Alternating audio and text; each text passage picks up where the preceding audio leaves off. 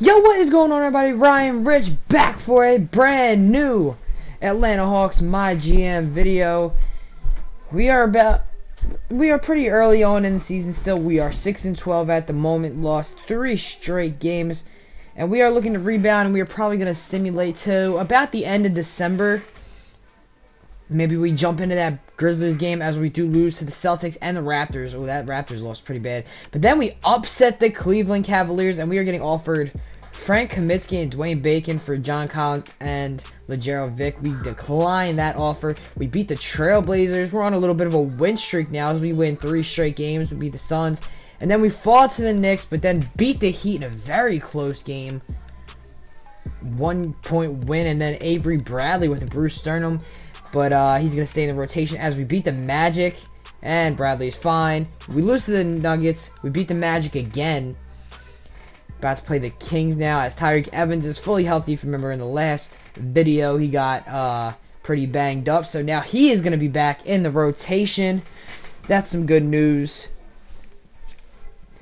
Glad to have him back. He does a lot for us, especially on offense. He's like a secondary playmaker, especially when Schroeder and him are out there together, which is very often because usually Evans is the starting shooting guard. So to have him back at this point, where it seems like we're kind of middling the pack, I think that's it's quite a good thing. So Evans, I don't think we're going to start him just yet. We'll kind of leave it with Bradley in at the moment. Just for now, though, so we'll see how it goes with this lineup just for a little bit. Costa not going to lose any minutes. Don't worry about that. Still got to see much more of what he can do this season. Very excited. Trying to make sure all these minutes look okay to me. Actually, maybe we will start Evans. We just got to find a way to get him a little bit more minutes. So we'll take away some minutes from Ilyasova, who I still do have to edit his tendencies a little bit because, like I said in the previous video, he's taking more shots than I would like. So we'll get Evans up to 25. That sounds like a good amount, I think. Having Schroeder with 28. Yeah, 25. Collins has 25 too. It's not that big of a deal. And then Costa will also get 25 coming off the bench. Yeah, I think that looks good to me. So, yeah, this is the rotation we're going to go with for now. We're going to give Schroeder a little bit of time to really see if he can develop. I know some people have said that maybe we should just look for what we can get for him now.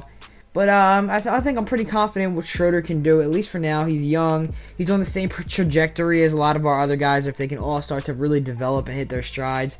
So as we continue simulation here, we get offered Lou Williams for Dennis Schroeder. That's not really worth it to me, as Lou Williams is a bit older. I'm not sure about his contract situation. But we did beat the Kings. We beat the Jazz. So a couple of away games left as we get offered Gerald Green and like a pick for John Collins. Obviously declined. A lot of teams want John Collins. Terry Rozier, as we beat the Pacers and we beat the Bucks. So right now we are on a 5-game win streak. Wow, that had to shoot us back up into playoff conversations. Beat the Magic, we beat the Pacers, beat the Bucks, 3 teams in the East, and then we beat the Jazz and the what was that? I forget who the other team we beat was. Anyway, some of the stat lines here. DeAndre Ayton with a 10-8 game. Not too bad. Michael Porter Jr. drops 18 on the Magic. Colin Sexton, the rookie on their side, drops 19. 6 for 16 shooting. Not the best, but it could have been worse for him. Here are the Nuggets as Costa lights up the Nuggets with 23 points. 8 of 12 shooting, excuse me. John Collins 8 and 10.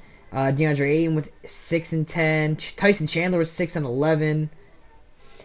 Nikola Jokic with 16 and 13. But it wasn't a losing effort, as the Hawks are still confused as to whether they want to tank or make the playoffs this year. Michael Porter Jr. with a 20-point game there. Hopefully making his case for the Rookie of the Year. Ersan Ilyasova puts up 11. Shooting 9 shots. I'd like to get that down to about 6. personally for Ilyasova. You know, 3 of those shots could be going to Schroeder, or Porter, or even Costa, who usually, unless we're playing the game, doesn't shoot more than about 5 to 7. Because he shot 4 of 7 in that Magic game. And here are the Kings game. That was the team I forgot about. It's Tyreke Evans, a former King himself.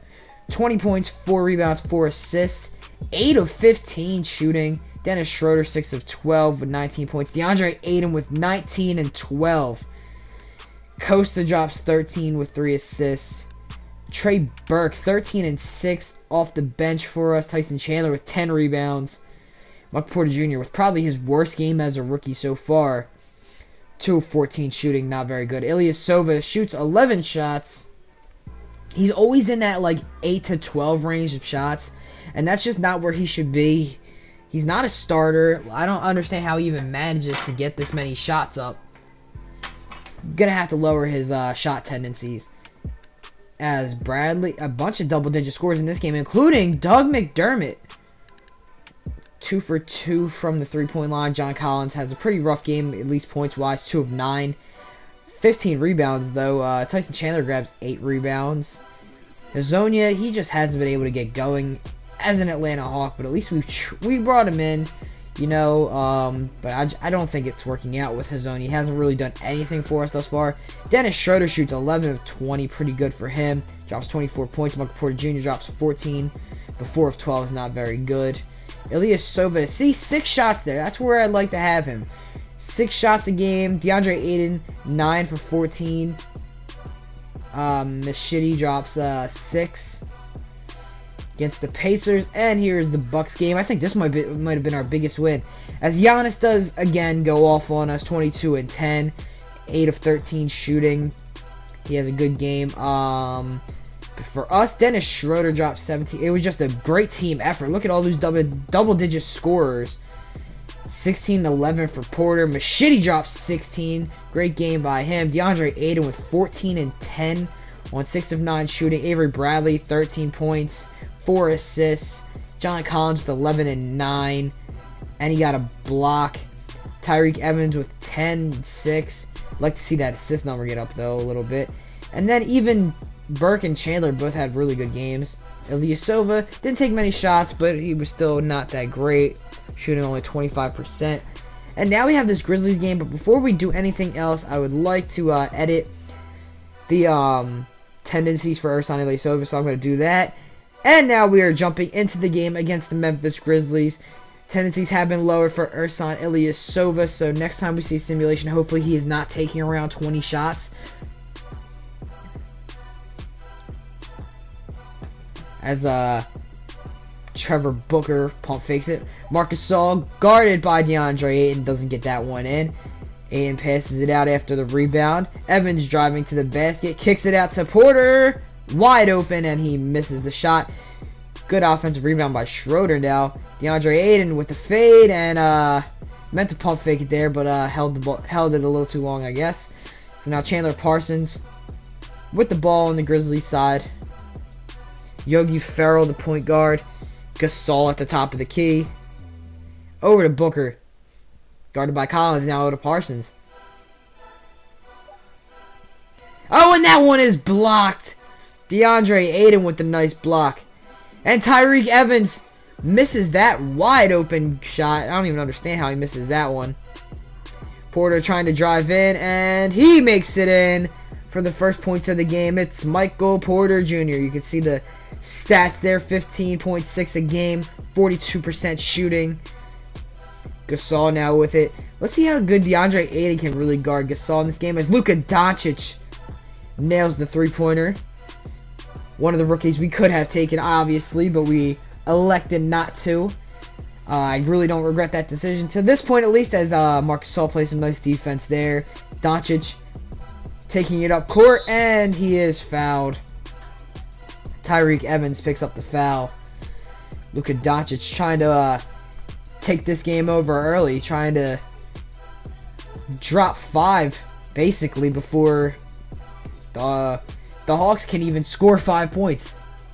Basically, I've said that word a lot in the last couple seconds. As Doncic is going to line up for a couple of free throws after hitting a three-pointer on his last possession. So here he goes.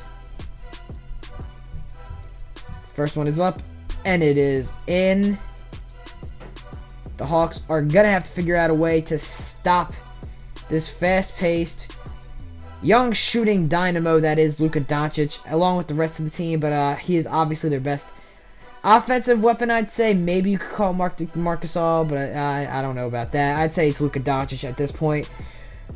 Schroeder now guarded by Yogi Ferrell. We're going to call a play, see if it works at all. Probably won't. Evans running around essentially. And still covered by Doncic. We're going to kick this one out. Over to Schroeder. And we're just going to have to put one up. Oh, inside. Oh, we don't even get the shot off. He took a little too many attempts with that. He should just drive and try to take it. Yeah, 2-point shots attempts last year. I'd like to get the 3-point shots attempt percentage up more. I think making it about maybe 40% would be a good amount. Get a lot of threes up. The more threes you shoot, the better chance you have of winning, especially if you have some guys who can knock them down, which we do at this moment. Costa can knock down threes. Schroeder's not too bad himself. Evans, Bradley, pretty good 3-point shooters, even off the bench. Ilyasova, Trey Burke. I mean, Bradley's on the bench too, so is Costa, obviously, but some more guys that really you don't see getting as much time can knock down some threes as well. As Collins puts that one in to make it a 1-point game in favor of Memphis. Luka Doncic is going to take it back down court. Guarded by Tyreke Evans. He kicks it over to Trevor Booker. Guarded by the very coveted John Collins. A lot of teams want to trade for him. Yogi Ferrell trying to drive in, and he kicks it to Marc Gasol, who can't hit the mid-range jumper. Michael Porter Jr. with the rebound. Over to Schroeder. Thought twice about driving inside. Now he's going to try. No. Kicks it to Evans, who was pretty well covered by Doncic, who closed in very nicely there. Just quick, fast. A lot of athleticism from the, I want to say top 5, but I'm not exactly sure if he was top 5 pick. I'm just going to assume he was, though, because he's on the Grizzlies, who were pretty bad last season. Kicks it over Evans. Mid-range shot goes in. And Atlanta leads now by a point. Yogi Ferrell trying to lead this Memphis offense. Kicks it over to Marc Gasol. Over to Doncic. Takes the shot. He can't hit that 3-pointer. Collins over to Evans. Trying to pick for Collins. And Collins loses the ball. Now Doncic with it again. Tyreke Evans guarding. He's not the best defender, but I think he'll be able to stay with Doncic. I have confidence in that. And if not, we still have Avery Bradley in the back pocket. So Chandler Parsons now trying to drive to the inside. Doncic misses another 3. Porter Jr. grabs the rebound. Ayton kicks it over to Schroeder. Doncic 1 for 4 on the day, trying to be a hero, essentially. Schroeder kicks it over. I don't know what was going on there. I accidentally pulled something up, I guess, and it wouldn't let me shoot the ball. Evans knocks it in. Bad possession, but we still get points out of it, so can't complain too much. As Yogi Ferrell's going to call a timeout in favor of Memphis, try and get their wits about them, as they've been caught off guard a little bit here. Weren't expecting this fight from Atlanta, but these are two of at least I'd say the lower tier teams, at least from last season. I really don't know what this Atlanta Hawks team still is to this point this year. It's still pretty up in the air whether we are going to be a like 5 through 8 seed, or if we're gonna just get a higher pick. I don't know what we're doing at this point. And some of the backups right now: Trey Burke guarding Yogi Ferrell, Mashidian guarding KCP.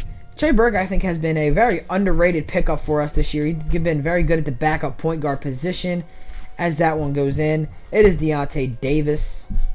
Chandler now going to inbound it to Trey Burke, the man of the hour, at least the guy I was talking about. 50 seconds left in the first quarter. After that, we're going to take it to more of a highlight route. Usually like to show the first quarter, and then turn it to the highlights for the rest of the game at least, or if it gets pretty close down the stretch, we'll show the end of the fourth quarter or something like that. Costa kicks it over to Burke, and he can't hit it.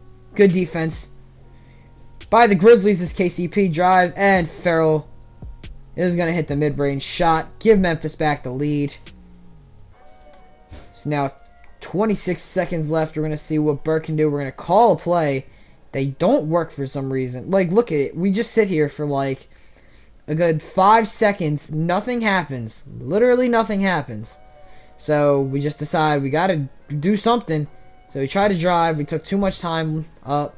And we gave them about 4 seconds. And Farrell steps back. Can't hit the three-pointer. But Memphis does go in. Eric comes out of the first quarter with the lead. Barely, though, in a very high defensive game. As they lead 9-8. As we get a sweet picture of Tyreek Evans. And here was a nice block by Tyson Chandler. Dennis Schroeder coming through with the very long 2. And I did not mean for that to rhyme. Here comes Marcus Saul in there, but John Collins is all over it. He gets the nice block. Schroeder with the nice assist now as Bradley does take the long 2, but it goes in. Now Schroeder driving to the basket off of a pick and roll, and I like this one a lot. Shows us finally successfully running some plays. Now Avery Bradley takes a step back to make sure he's behind the three-point line, and he drills that three-pointer. Here's Trey Burke. He gets all the time in the world to set up his three-pointer perfectly, and he drills it. Costa on Luka Doncic, the 2 rookies. Nice pump fake. The 2 foreign rookies at that. Machidi gets the and 1 with that bounce there. Here's Costa again. This time being guarded by Kentavious Caldwell-Pope. He takes the Kobe fade with no time left on the shot clock, and it goes in. Schroeder from 3 hits that one pretty nicely. Michael Porter Jr. now with a nice drive to the lane, and he drops it in. I know it didn't show the very end, but it did go in, trust me. Tyreek Evans with the slam down. Marcus Saul couldn't play the defense. Now we're going to hop back in. 30 seconds left. Atlanta leads by 4. It's inbounded to Chandler Parsons, who takes a long 3. It doesn't go in. DeAndre Ayton grabs the rebound. He gets fouled. With about 24 seconds left. Did not really need to take that 3 that fast, and he made definitely a mistake. He took it pretty far back. Took it almost from the logo, as Dennis Schroeder's going to get fouled. He is going to go to the free throw line to shoot a couple, try and seal this game for the Atlanta Hawks. First one does go through. 52-47. It's a 5-point game. One more, and it is in. 53-47, 22 seconds left on the clock. The Grizzlies, it's looking dark for them. I don't know if they can come back from this one, as the Atlanta Hawks cheerleaders come out to root on the team that might have picked up a pretty good win here and keeps this win streak alive. A surprising win streak from a surprising team. Gasol gonna inbound it. It's Parsons again. This time he tries to kick it, and it's stolen away by John Collins. Now Porter Jr. drives, slams it down with authority, saying these Atlanta Hawks need to be respected this year. This is going to be, I believe, their 6th win in a row. Dennis Schroeder can dribble it out, but just to be a little bit cocky about it, Dennis Schroeder's going to take the 3 at the last second. It was a long one, and it was a long shot. Didn't go in, but Atlanta does come away with a W over the Memphis Grizzlies. Not exactly the best competition in the league, but you know what? It's a win. And we continue to win, as, I mean, we've won a ton of games in a row at this point. So, good win. Dennis Schroeder played pretty well. DeAndre Ayton didn't have the best game, but we'll go to the stats in a minute. Luka Doncic, just not his night. As Tyreek Evans gets interviewed for a moment here. Tyreek Evans, recently coming back from an injury, he puts up 6 points, 3 of 8 shooting in 12 minutes. It was fine.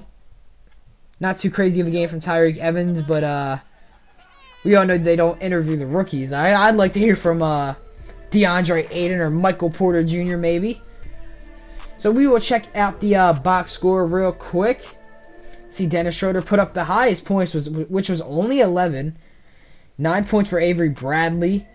Michael Porter Jr. had a really good game, 8, 5, and 3. Tyreek Evans puts up 6. Machete puts up 6, 3, and 2 on 2 of 5 shooting. Trey Burke, 5 points and an assist. Not much time, and he didn't need much time to do it either. John Collins, 4 and 7. DeAndre Ayton had 9 rebounds. 3 assists is where I really like that, but only 1 of 4 shooting, unfortunately. But those 3 assists, that's very good, especially for the center. If he could develop his playmaking a little bit more like that. Even Doug McDermott got a bucket in this game, but Hazonia, we gave him some opportunities, and Super Mario, couldn't do anything with it. Ilyasova comes away with 0 points. Luka Doncic started off okay. He was just very inconsistent throughout the game. He was very hit or miss. Yogi Ferrell got completely shut down, 1 of 8 from the 3-point line. Marcus Gasol, 1 of 7. Only grabbed 4 rebounds, had 2 points. We did really well on defense today. I don't know if that was that or if they just shot worse. Now, some interesting things. Drew Holiday and Blake Griffin are both being shopped by their current teams. Obviously, Drew Holiday on a very large contract that we can talk about while I accidentally messed up the trying to look into their, player stuff, player information, I guess.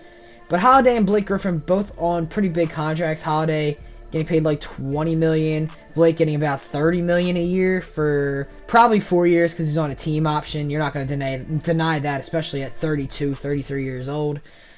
But Blake Griffin to this team, I don't know, man. We could have John Collins come off the bench, be our 6th man, and then have Blake just be a dominant scorer for us. I don't think he would get too in the way because he can make some plays, he can shoot some threes, so he doesn't have to be very ball dominant. We don't have to get him the ball if he doesn't really warrant it. But the only problem is that is a ton of money for one player. We do have the cap space. We have about $69 million next season, going into next season. Obviously, you see there Drew Holiday. If we were going to do this, it might be time that we move Dennis Schroeder for perhaps a top pick. Maybe we swap picks. And if we do make the playoffs, I think we can give up our first rounder, which would probably be around the 20s. And then Dennis Schroeder for perhaps like a top 5, top 8 pick. Maybe if that would only be, obviously, of course, if we did get Drew Holiday. Because it would kind of make Schroeder redundant at that point. Although Drew Holiday is a bit older than Schroeder, so you got to consider that as well. So that is going to do it. Let me know what you guys think of the potential trades we could make. And thanks everybody so much for watching. As always, make sure you absolutely wreck that like and subscribe button. See you guys all next time. Peace out.